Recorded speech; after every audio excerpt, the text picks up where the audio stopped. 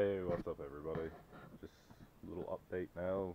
One project done, time to move on to the next. So, as you can see, we're going to do a car this time. This is my 2006 Subaru Impreza. It's naturally aspirated for now. So that's actually what we're going to be doing. We will be putting a turbo on it from a WRX to TD04.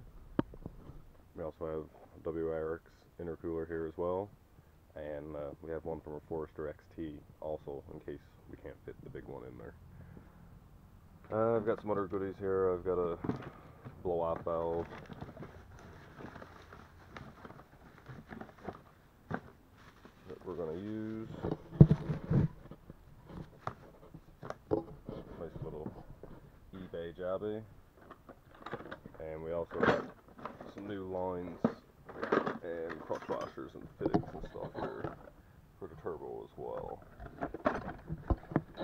So, we're pretty well going to make the exhaust right from scratch. I've got part of an up pipe and basically just the downpipe flange there.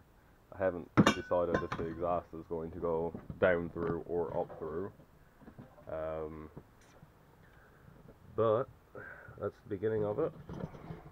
So next video you'll see it'll probably be the exhaust half started and turbo mocked into place.